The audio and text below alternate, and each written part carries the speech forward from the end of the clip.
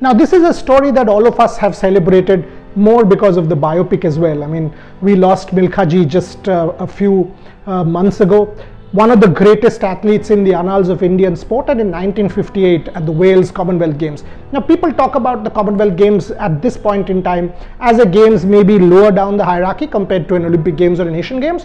At that point in time, the Commonwealth Games was right up there.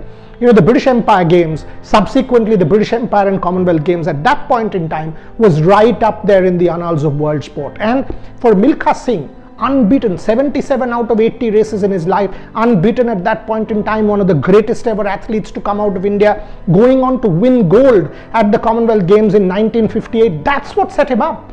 That's what actually set him up for Rome, where he went on to clinch that 4th place. We'll talk about it. So the Milkha Singh story, when you are seeing a Farhan Akhtar, when you are seeing Bhag Milkha Bhag, when you are actually celebrating the man, take it back to the 1950s. Think about what facilities there were. Hardly any facility. To come out of there, go on and win a Commonwealth Games gold medal in Wales at that point in time was an incredible achievement. As a result, it has to be a part of our iconic moments in the history of Indian sport. 75 iconic moments on the occasion of the 75th anniversary of India's independence here on Revsportz. Keep watching.